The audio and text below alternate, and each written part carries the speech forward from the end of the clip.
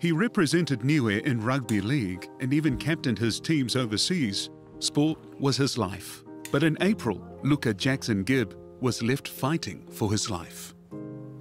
It's a hard week, half a week, hard in fight if they do try get better. Luka was coaching his son's junior league game in Lower Hutt when he got into an argument with a parent from the other team. It's alleged that parent punched Luka in the head from behind. All of this unfolding right in front of his wife and children. You were there too? Yeah.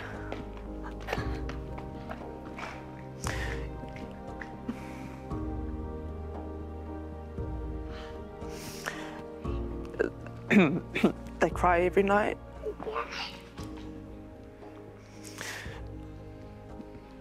You know, I've let them know that it's okay to cry, you know. It's interesting to see how they deal with this kind of grief.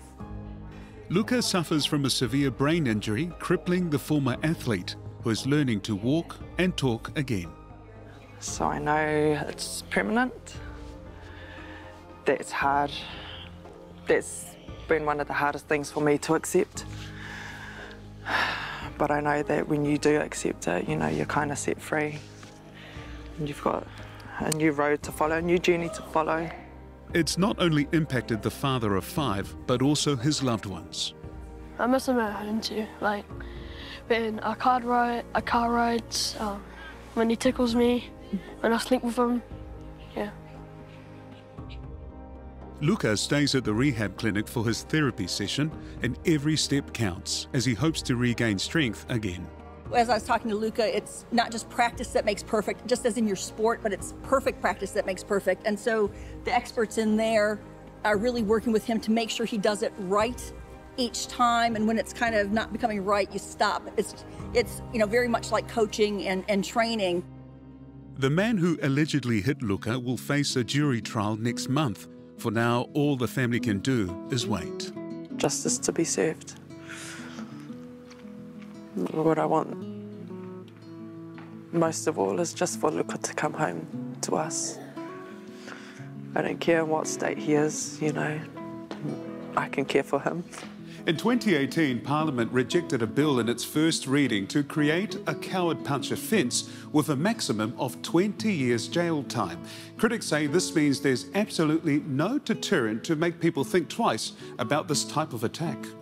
Australia was ahead. They created like a really harsh penalty for people who blind shot people, and you'd expect New Zealand to do the same thing.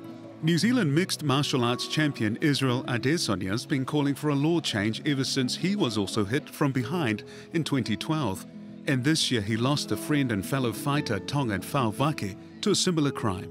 For me, it hits home because I've experienced it, but I've also seen the implications that it has on my bro's family, you know. He's got a daughter asking, where's dad?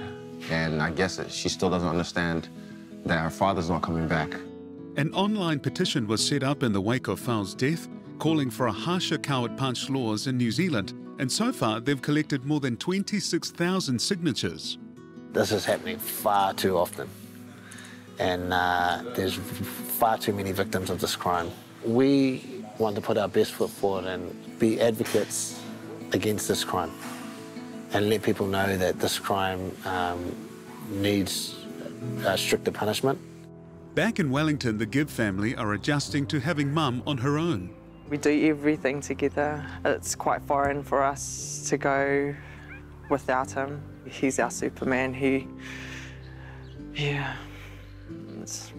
I'm just wearing his cape for now. He's loaning me the cape. She travels to the clinic daily, but there's only one thing this family want.